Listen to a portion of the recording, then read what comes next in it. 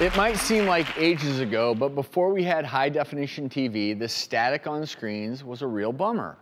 Now imagine seeing that static every moment of your life, even when you weren't watching TV. Have a look. Picture seeing flickering, tiny snow-like dots every time you open your eyes. That's the reality for those with a rare condition called visual snow. Experts say the condition is quite under-recognized, leaving people suffering without any answers. Often confused with other eye disorders, researchers say visual snow is actually caused by a neurological condition in the brain. Cells in the brain may be overly responsive to visual stimuli, causing extreme sensitivity to light and impaired night vision. So how is a person diagnosed? What are the symptoms? And could people be receiving ineffective treatments because of a misdiagnosis? Joining us now is Sierra, who suffers from a visual snow, along with neurologist Dr. Peter Goadsby, who's joining us via Skype. And Sierra, I'm so glad you're here because this is something a lot of people are naive to. They don't even understand that this exists. When did you know something was wrong, and can you describe to us what it was like? I first knew something was wrong when I was in college, actually, and I was looking at my professor by the whiteboard, and I started seeing an overlay in both eyes of what looked like TV static. It was like I had a literal snowstorm in my eyes that I couldn't escape. And yet your vision, your actual vision, my vision in terms of your eyes was normal.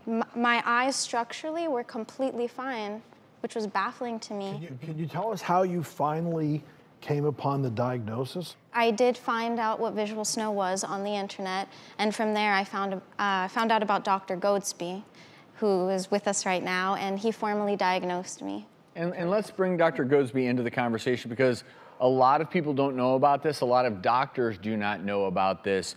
So can you explain how this isn't an eye issue and how, as a neurologist, this is something that you work with? What we've found is that if you take an image of the brain, the vision part of the brain, using something called functional imaging, then a small part of the vision part of the brain is overly active in people who have visual snow compared to those who don't. So it's clearly a brain problem, which is right in the bailiwick of neurologists.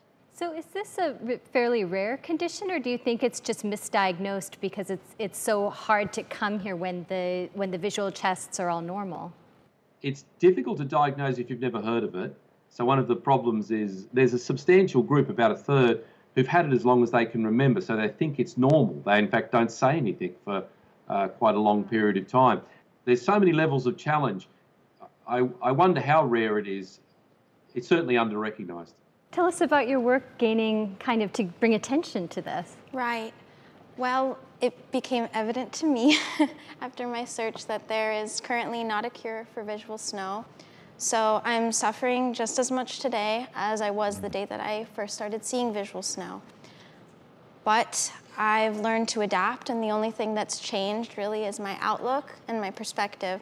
So I tried to become my own advocate because I realized there wasn't a lot of awareness about this condition, and there were others like me, so I wanted to help people and hopefully raise awareness for visual snow, and that prompted me to start a charity, Visual Snow Initiative.